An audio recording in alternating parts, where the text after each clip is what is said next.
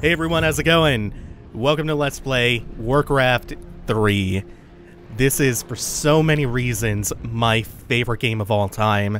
And starting today, we're going to explore one of those reasons, which is the single-player campaign. Now, that being said, we are going to start with the human campaign once we make our profile, and not the prologue, which is the Exodus of the Horde. We're not starting with the Exodus of the Horde. I'll insert the opening cutscene for it here. We never paid any heed to the ancient prophecies. Like fools, we clung to the old hatreds.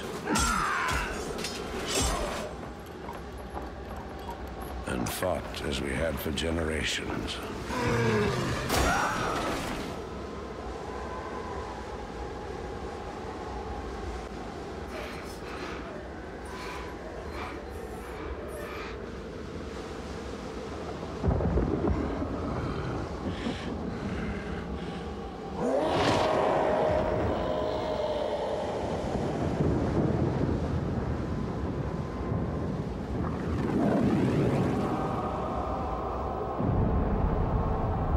Until the day the sky rained fire, and the new enemy came among us.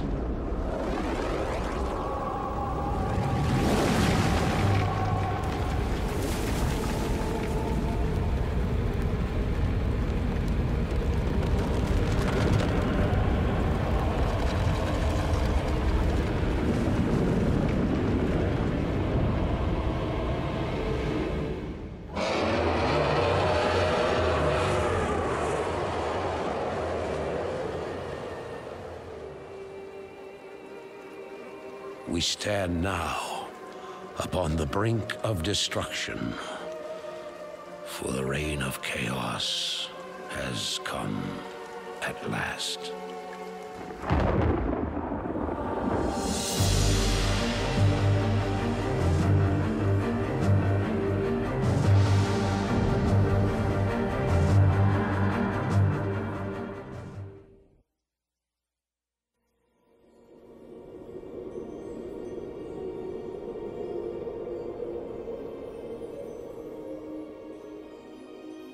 The sands of time have run out, son of Duratan.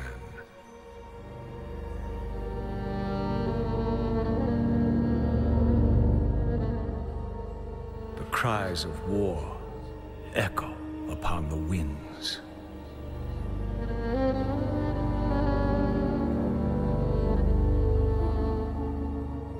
The remnants of the past scar the land.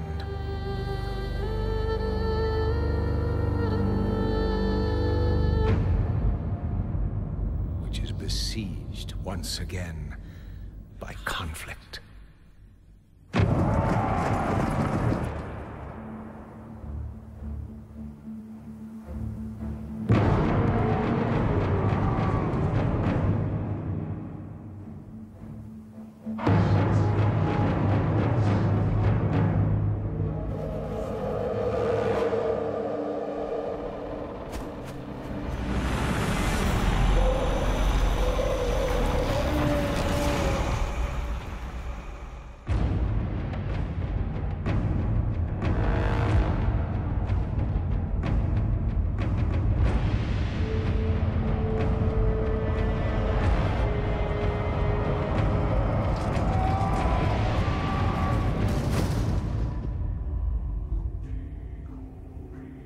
Heroes arise to challenge fate and lead their brethren to battle.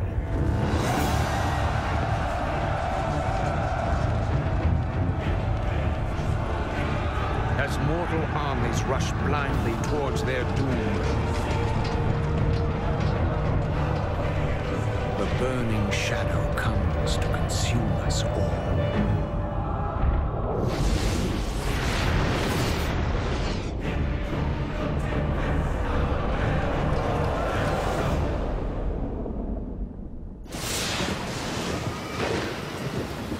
You must rally the Horde. and lead your people to their destinies.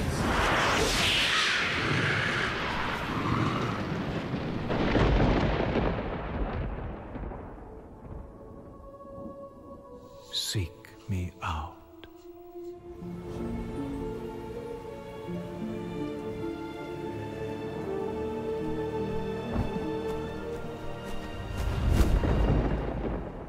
Now that's all the setup that we really need for this. We'll play as the orcs later and revisit some of that, but the additional context that we would get from the prologue is that Green Jesus, Thrall, needs to lead his people across the sea because something evil is coming. That theme is going to reemerge later anyway. The reason that we aren't playing the prologue is simply because it's just a tutorial with a little bonus context. And it's a long, boring tutorial at that. It's valuable if you're playing on your own, but I think I can get us off on a better foot. So let's start with the human campaign, Act 1 of the game proper, The Scourge of Lordaeron.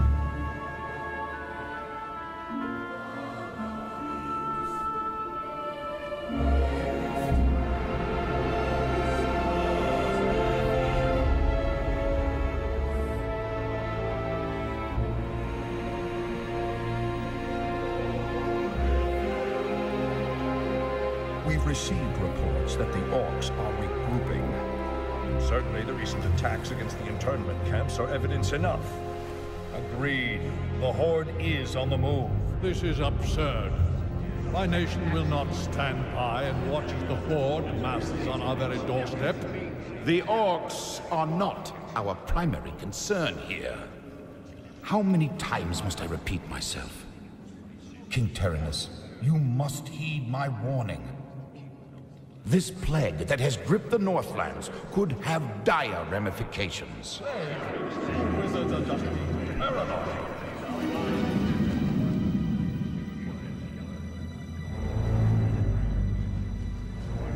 Let's keep all this in perspective. Even if this plague does pose a threat to us, what are you proposing that we do? It is simple.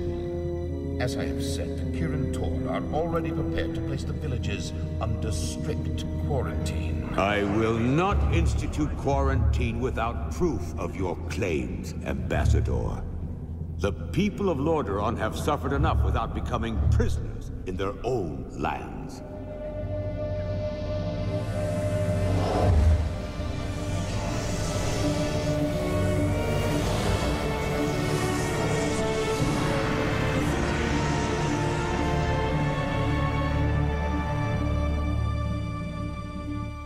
Yet, prisoners they are, good king. What is the meaning of this? Who are you? Humanity is in peril. The tides of darkness have come again, and the whole world is poised upon the brink of war. Enough of this. Guards, remove this madman. Hear me. The only hope for your people is to travel west, to the forgotten lands of Kalimdor. Are you mad? Old Ambassador, I don't know who you are or what you believe, but this is not the time for rambling prophets. Our lands are beset by conflict, but it shall be we who decide how best to protect our people, not you. Now, be gone! I failed humanity once before, and I will not do so again. If you cannot take up this cup, then I shall find another who will.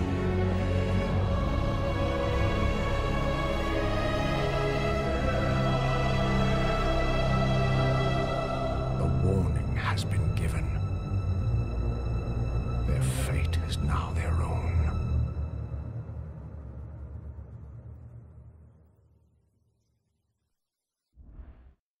Recent orc uprisings in southern Lordaeron have forced the Alliance to take decisive measures. To contain the orcish threat, King Tyrannus has sent two of the realm's greatest paladins, his son Prince Arthas and the legendary Uther the Lightbringer, to deal with the orcs once and for all. Thus starts Chapter 1, The Defense of Strombrad.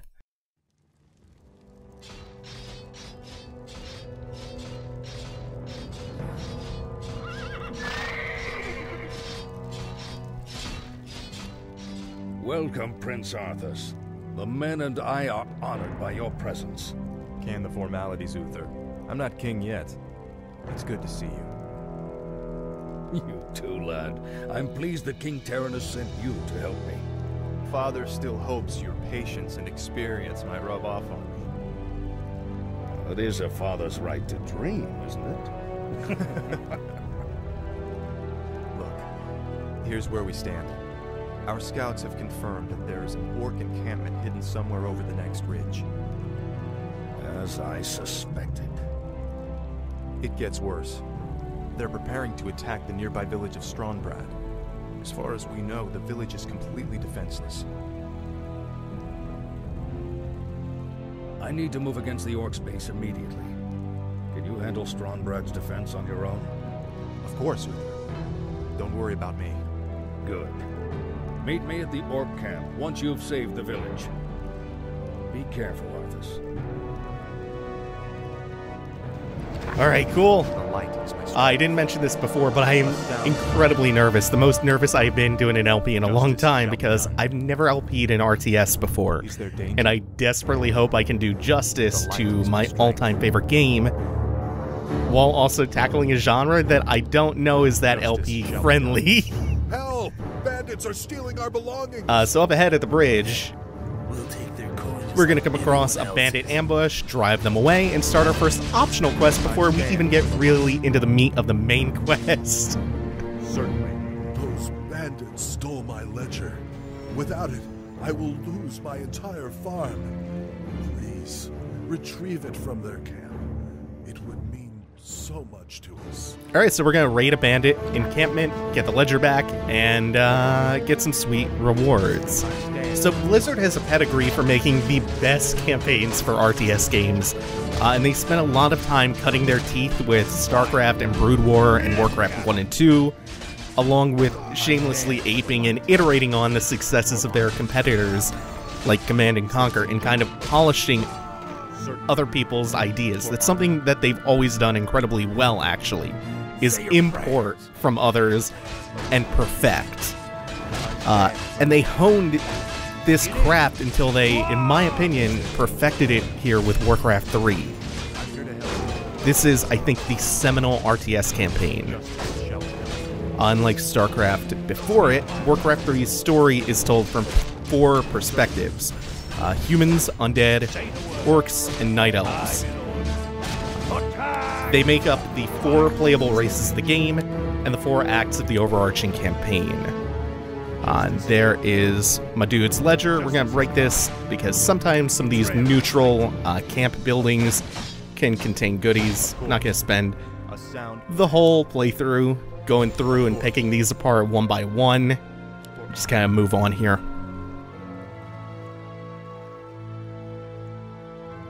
And we'll get back to what's his face and one of his ledger. Oh, I spend so little of my attention on the townsfolk. Please take this item. I'm not actually even sure what that was. That may have been a scroll of healing or some kind of tome of experience. So, this being a real-time strategy game, this is all about troop management and resource management. Right now, the resources aren't so heavily emphasized. We will get eased into that. For now, all we really need to focus on is controlling our 4 footmen and our hero Arthas. Now, when I say the hero Arthas, I'm not only talking about him as a protagonist, he's also a literal hero in the context of the game. That's the type of unit that he is. He is a hero unit. This was a new thing for Blizzard RTSs. Unique, larger-than-life units that gain experience, that can allocate skill points, stuff like that. They have inventory slots so you can equip them. We have a potion of mana we got earlier. We had that tome in our inventory. They are like these on-the-battlefield commanders that you are in control of. It's this really cool dynamic that at the time was totally unique. And in Reign of Chaos, each of the 4 races have 3 heroes. So humans have 3 heroes, undead have 3 heroes, so on. With the expansion The Frozen Throne we'll be playing later, they added an additional one for each race.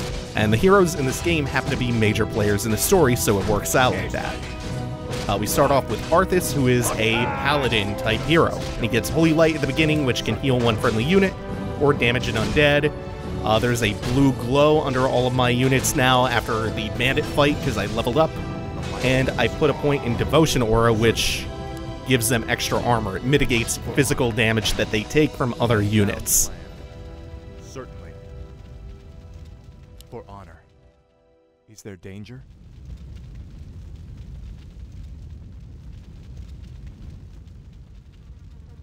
Haul these wretches off with the rest of them. Move them out!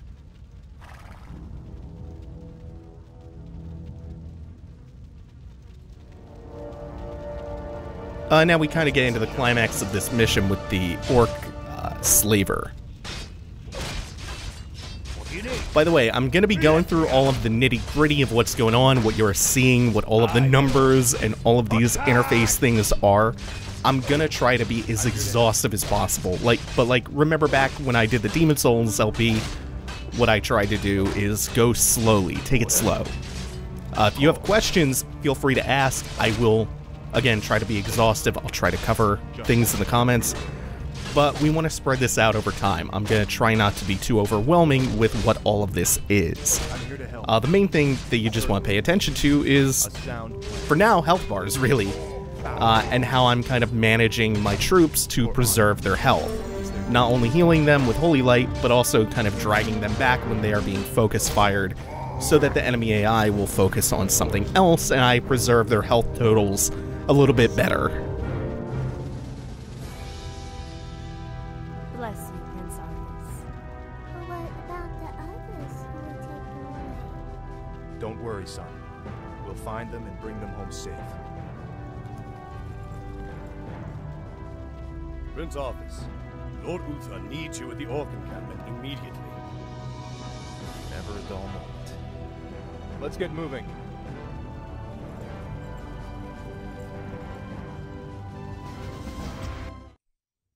The score string here that you get after missions, that really does not contain too much useful information. So 20 minutes later, at Uther's encampment near the Blackrock clan village.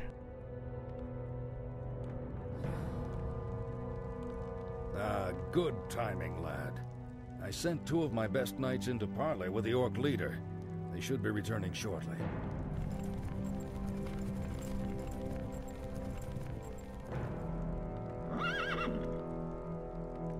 Damn. These Orcs will never surrender. Then let's get in there and destroy the beasts. Remember, Arthas, we are paladins. Vengeance cannot be a part of what we must do. If we allow our passions to turn to bloodlust, we will become as vile as the Orcs. Yes, Uther.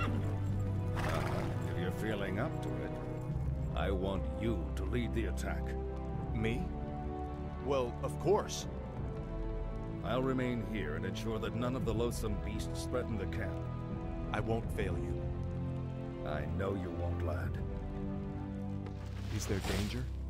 Alright, so Uther is going to remain behind. We have full control of Arthas. Our team color is blue. That's how we can differentiate from Arthas, who we can control, and Uther, who we cannot. He'll just stay behind and kind of protect things, hold down the fort, as he said. Now we get introduced to the other major aspect of the game, which is the resource management and the base building. So we start this time with a town hall, a couple of peasants, and a constructed lumber mill and a gold mine. The major resources of this game are gold, lumber, and food. Have you come to join in our hunt? What are you dwarves hunting in this region? We're hunting black drakes. It's said that drake's blood can bestow fiery enchantments upon weapons. The fiery enchantments you seek could prove useful. The name of the beast we're hunting is Sirenox. With your aid, the monster won't stand a chance. So we're going to take these 4 riflemen that we've now recruited because we went off on the map and found them, and we are going to send them down to take care of an optional objective while we build a base back at home. So you can see your resources, the gold, the lumber, and the food in the top right. They are to the right of that wheel with the sun and the moon, which is the day and night cycle. We'll get more into that later on. For now, the main things that we want to focus on... Oop, we may actually need to help Uther out. I'm not sure if he can hold this down. On our town hall, we have a button called Call to Arms that will turn our peasants, who are our main resource gatherers and builders, into militiamen or minutemen, and they can kind of, to an extent, hold the fort down on their own while we are out here creeping. So, like I said, the peasants, they can gather gold from the gold mine. You can assign them to harvest lumber from the trees by rallying them from the town hall to the trees, and then we'll return the lumber to the lumber mill. And you can get them to build your production facilities like barracks to train more footmen and riflemen, as well as farms to increase the maximum number of units you can have. They have staved off the orc threat that threatened the base. We can now return them to work. A couple of them were too far away to get the command from the town hall. That's fine.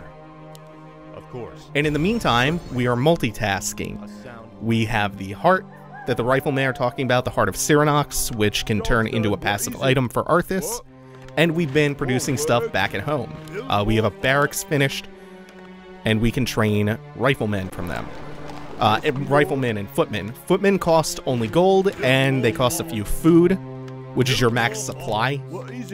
So you build farms to supply them with food, which means you can in turn build a bigger army. Now I will reforge our weapons to strike with searing heat. It costs both gold and lumber to train riflemen. Riflemen being ranged units, we've already seen footmen. Our main goal is to train 6 footmen, and then something else will happen.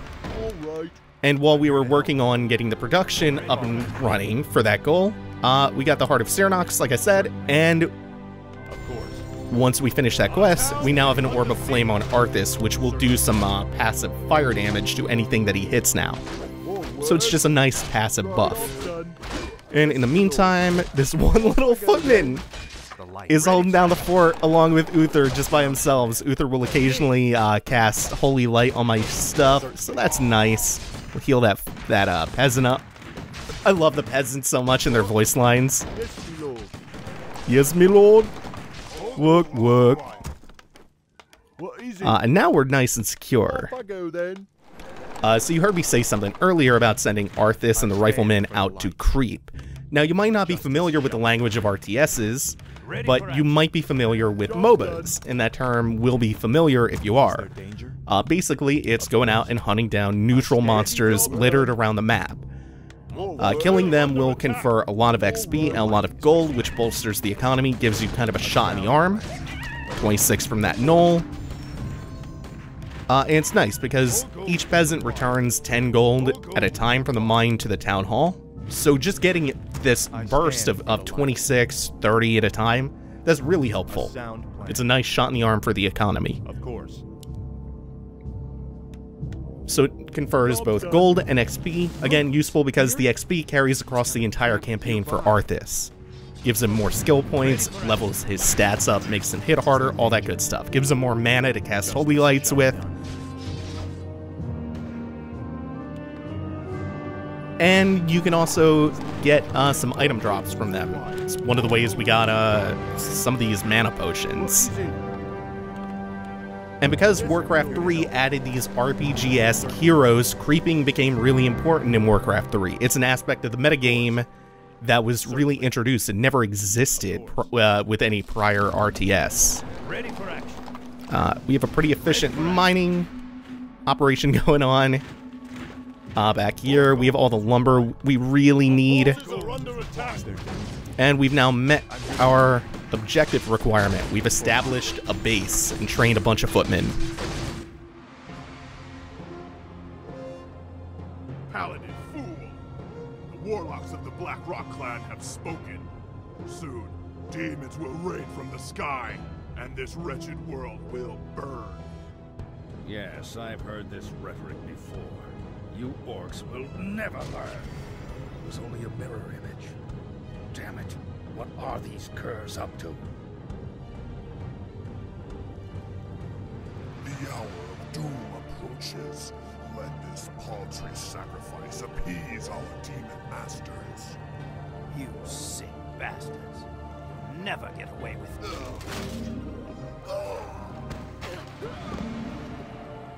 Slay the orcs. Slay them all! And because we did that quest while we built our footman army up, we also get to go into this battle with a bunch of riflemen, so an even more heavily supplemented force to fight all this stuff off with. And then if we micro all of this correctly and we keep producing, we keep macroing back at home, we will have a very large army to fight this enemy hero with. And that is our first enemy hero as well, by the way, an orc hero called a Blade Master. And we even got an introduction to one of his abilities, which is Mirror Image, which allows him to split into clones. Yes, my lord. Oh, we need farms back at home. We are almost at that supply cap. And in the meantime, look at him just melt. Our town is under siege. I think Uther can at least hold it down while we finish this up, because the quest will end as soon as we kill the Blade Master. Yeah, look how substantial this army is just because of the order that we tackled things in. You've done well, lad. This was a sound victory. I don't know, Uther. The orcs were sacrificing townsfolk. I think they were trying to summon demons. Have faith, lad. These orcs are trying to hold on to dying traditions. We defeated their demons a long time ago. Let's head for home. It's been a long day.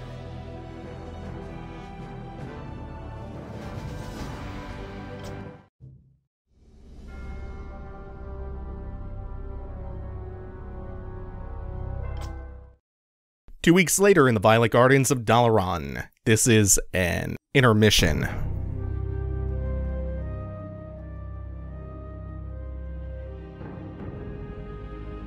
You must be wiser than the king.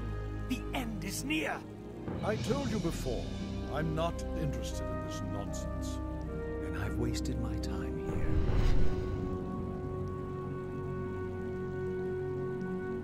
You can show yourself now, Jaina. He's gone.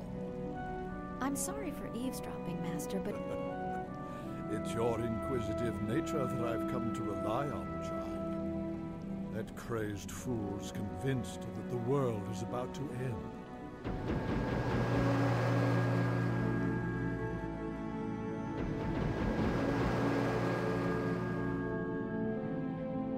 I've heard the rumors of the plague spreading throughout the Northlands. Do you truly believe that the plague is magical in nature? It's a strong possibility. That's why I need you to travel there and investigate the matter. I've arranged for a special envoy to assist you. Yes, Master. I'll do my best. I know you will, child. Farewell.